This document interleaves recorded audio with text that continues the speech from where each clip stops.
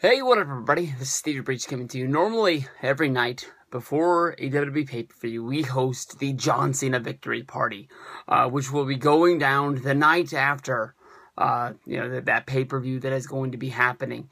It is supposed to be, just reining in. John Cena is going to win this match. John Cena has to win this match. These are the reasons why. This is where it's going to.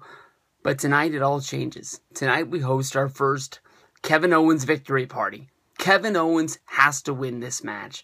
This match comes down to a big thing for him. It goes back to the new talent initiative that Teddy Long would bring to SmackDown and ECW, bringing in big stars like with Bobby Lashley, Mr. Kennedy. Lots of guys like this debuted during Teddy Long's new talent initiative. And lately, with Triple H running NXT and signing up the biggest and baddest talents from all around the world and bringing them to the Performance Center, Kevin Owens has basically gone from being signed to the WWE Performance Center in December to debuting in WWE on Monday Night Raw in the month of May. I mean, this is the quickest turnaround that anyone's ever seen. Back in the days of, ECW and WCW, WWE, the Monday Night War era that everybody talks about. Normally some guy's contract would end. They would be on Nitro one week, or they might even be on the pay-per-view on a Sunday. And then the next day, they would be on Monday Night Raw. They would be on Nitro. Guys would jump back and forth. I don't think anybody jumped back and forth as much as Jeff Jarrett during the Monday Night War time. I mean, this guy was in WWF, and then he was in WCW, back to WWF. He was like signing these one-year deals just so he can bounce back and forth, whether if he was a horseman or whether he was trying to get a feud with Stone Cold Steve Austin off the ground on his first night there. It just was bouncing back and forth. With Kevin Steen, I apologize, I'm going to screw this up a lot, and I think I'm going to screw it up the whole time he's ever there. With Kevin Owens, with Finn Balor, with Neville, with Sami Zayn once he gets over his injury and he gets brought up to the main roster, if that's what they're going to do with him. These guys need to win matches and they need to be put onto the map. Kevin Owens is going to be debuting against the biggest star of this era. I mean, when Neville came in and he debuted the night after WrestleMania on Monday Night Raw, he got a match against Curtis Axel. Kevin Owens being put on the main roster, getting his first match on WWE pay-per-view on, what is a big night for the WWE Network because it's the Elimination Chamber. It's exclusive to the WWE Network. It is wrestling fans probably going on the website and signing up for it right now, knowing that they don't want to miss this show and it's going to be worth $10 to see this. Just think about this. If you have a WWE in the month of May, you got to see Payback. You got to see the NXT pay-per-view, and now you get to see Elimination Chamber, as well as, if you had it just a few weeks before then, during the same month, you were able to see King of the Ring. This was a jam-packed month, full of specials, definitely well worth the money. Right after this, in a couple of days, we're going to be getting a Stone Cold Steve Austin, Paul Heyman interview on Monday Night Raw. That's just right up around the corner. So, awesome. But I mean, Kevin Owens has to win this match. The United States Championship isn't on the line. The NXT Championship isn't on the line. But Kevin Owens, every guy that he stepped in the ring with, whether if it was CJ Parker in his debut, whether if it was Sami Zayn winning the NXT Championship, whether if it was Sami Zayn congratulating him on winning the NXT Championship on the night he makes his debut, he's destroyed him and laid him out. Now, John Cena is a guy that doesn't get knocked down all that often, but John Cena needs to get his ass kicked tomorrow. Whether if it's before, during, or after the match, we need to see Cena take an ass kicking like we've never seen before. Kevin Owens is a different kind of monster. Normally when guys are brought up to the main roster, we see guys that have, these gimmicks that whether they were, put together by some mad scientist, or if they got struck by lightning, or if they lived in a swamp, or they've came from India.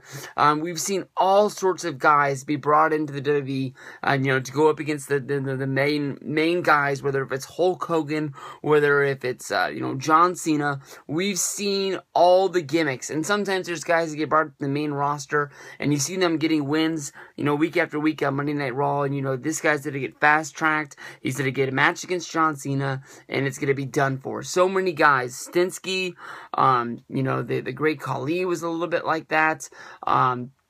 And it just, so many guys we saw just pushed up to the top, only to have a match against Cena, make a little bit of money, and then next thing you know, they're gone, and they're out of the WWE because, Vince, had a new toy, played with them, got tired of it, and then just stuck it in the back of the pack with everybody else. Now, Kevin Owens is one of the guys that's handpicked by Triple H, and he's going to be part of this special crew. Like I talked about, Sami Zayn, who's injured right now, looked like he was going to be getting his jump up to the main roster. Finn Balor is going to be pushed up there. We see Neville, he's going to be on this pay-per-view going up against Bo Dallas. These guys need to get wins because they need to be serious about the future of the WWE. They've got Dean Ambrose, they've got Roman Reigns, they've got Seth Rollins, but when we're talking about some of the best times in wrestling, there wasn't one guy like there was John Cena. This is why a lot of people are getting sick of wrestling, and they're getting to the point where they've just turned off Monday Night Raw, they've turned off SmackDown, and they don't really care about it as much as they used to, because John Cena has been our guy ever since WrestleMania 2021 at Guaranteed. So 10 years. This guy's been in the run on top. I mean, that's longer than Hogan had, that's longer than The Rock had, that's longer than Austin had, it's longer than anybody else. And, they've already got these three guys, with Ambrose, with Rollins, and Reigns. They could be big stars. They tried their best with Reigns, and everybody turned on him. It seems like he's winning that crowd back over again. Ambrose seems to be a guy that I don't really think is going to be champion ever, but, he's got a lot of fans. Rollins definitely got that belt, has been running with it very, very well. But, adding more guys to the fire is going to be like what it was, in the Attitude Era. You had Rock, you had Taker, you had Stone Cold Steve Austin, you had Triple H. All of these guys were at the top, and they could take the ball and they could run with it. And it needs to be like that again.